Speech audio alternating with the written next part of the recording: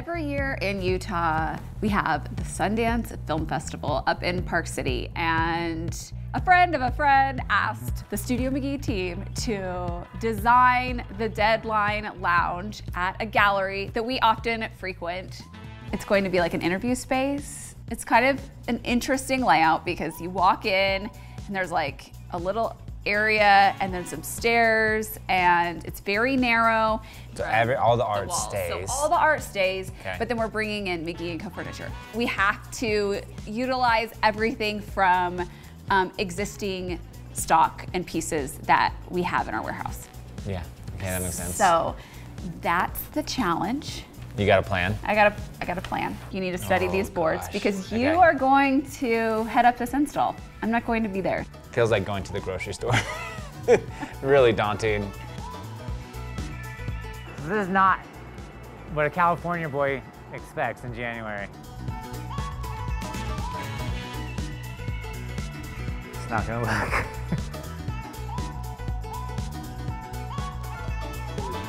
Easy.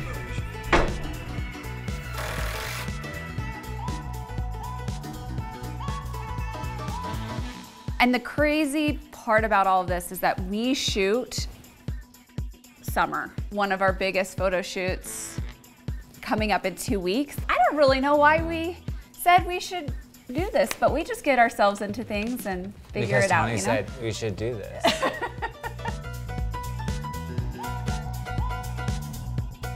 Here's kind of the entry area that we're going to make a check-in desk. Sundance, celebrities, gifts, swag, things like that. And then there's this the open area.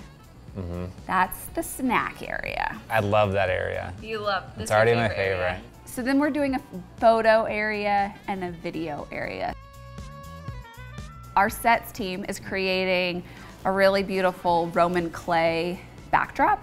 When I was working with the team to create this, they came up with a few different options. One was like drapes, creating like a rod that had drapes that went all the way across, but then we'd have to create a sign that was suspended in front of that. We wanted it to be a bit more dramatic, and so we pulled this dark kind of blue-green tone from the Evangeline rug and coordinated that with the backdrop.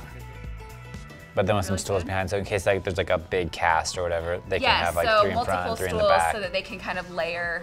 So the team gave Shea some options, and of all the options, she picked the trickiest. They'll be using this as a backdrop with a couch and some additional space behind it to conduct interviews and do media stuff. They needed as much space as they could to have cameras over here. We had to create a faux wall that was thin and could go back as far as possible. So we're on a time crunch to get the wall plastered, done, finished, sconces installed, not wired, just faux show, you know?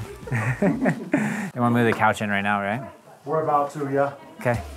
Last, This is cool. The lounge. So there is a long open space, and it is long enough to create like 2 different living room setups. It was like we needed to make sure that we had the rug in stock in 2 sizes, and that we had sofas and chairs that all worked together and looked like 2 separate living rooms, but all one. And I actually think that this is a good tip if you, for some reason, you're decorating, maybe it's a commercial space or you have a really long living area. We coordinated the rugs, they're the same, and then we matched the coffee tables so that the spaces are anchored with a lot of balance, and then we changed up all the other furniture around it. There's continuity. Continuity. There you go. There you go. We even created lounge branding. Ooh, we're going to have coffee table merch, which happens to be good. The Art of Home, my book. Bestseller, by the way. Side note. I know. That's great. I've been in the New York Times too, you know, you and me. They did these cool postcards, and they are Studio McGee design, picture. I'm gonna take that one home. I don't want you guys to be like, we were one short. Matthew McConaughey didn't have a coaster, you know? There's the deadline for the deadline. Yeah, that's the deadline for the deadline. and I'm gonna pass the baton to you. Did you tell them to call you if any like hot celebrities show up? You're like, hey, just call me. I'll come by and check on the space, make sure it's working just fine. You know. So as you can see, there's a lot going on. It's been a pretty busy morning. Lots to do, lots to install. The team came up in the snow. It was pretty hectic this morning. They're amazing. They always do amazing work.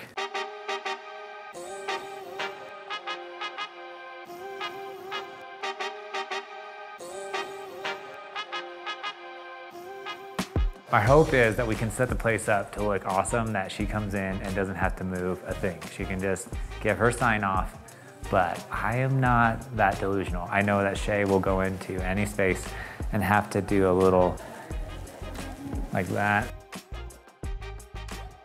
We'll see. I got to get the boss lady's sign off, yeah.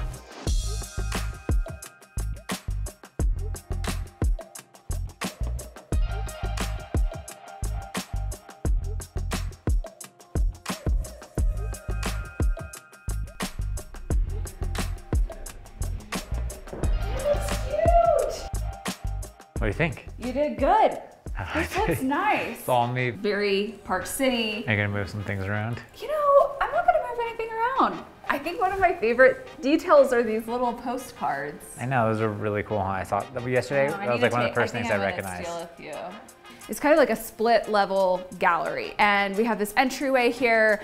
We went with this racetrack shaped table, and this is perfect when you have tight spaces because you get this curved edge and it's easy for people to kind of walk around and go downstairs and explore, or go up to where the lounge space and all of the video and photo areas are. When we decided to take this project on, there was some debate about, you know, are we keeping all of the art on the walls? Do we coordinate it with the furniture? And ultimately, this is a gallery. It's one of my favorite galleries in Park City. I've sourced pieces here for projects before. In fact, one of the artists I'll show you in a second is in one of our projects that you have seen before. I love that it's very eclectic. It feels like a gallery, but we're adding that livability to the open spaces, and we've just taken everything up a notch. So let's go upstairs and I'll walk you through how we've transformed this space. I love the barn ones.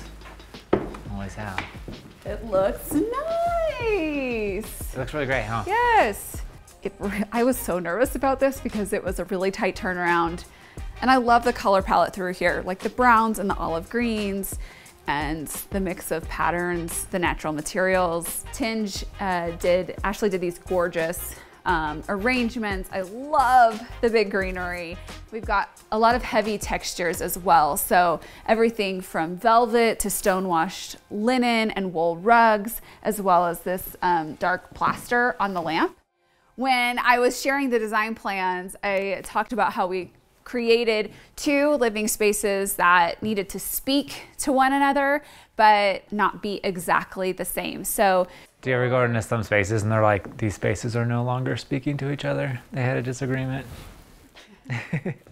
We separated them with a console table, which is nice because you get a surface. We anchored both spaces with the same rug and the same coffee table, so we get that nice balance. And then we surrounded those anchor points with things that were different but have some relation. So we've got olive green on both sides. We've got heavy textures. Oh, did they make the same thing? No, just different. Yeah, I took some leftover pillow fabric and made my best. Thank you.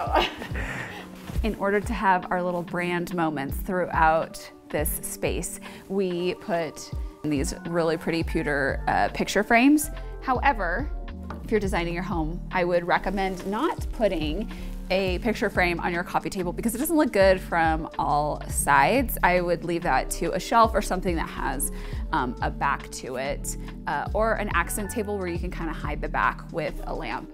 Then we have our Magda chair, which is one of our best-selling chairs, and I think that it's a great fit for the space. Oh, just chilling in Park City.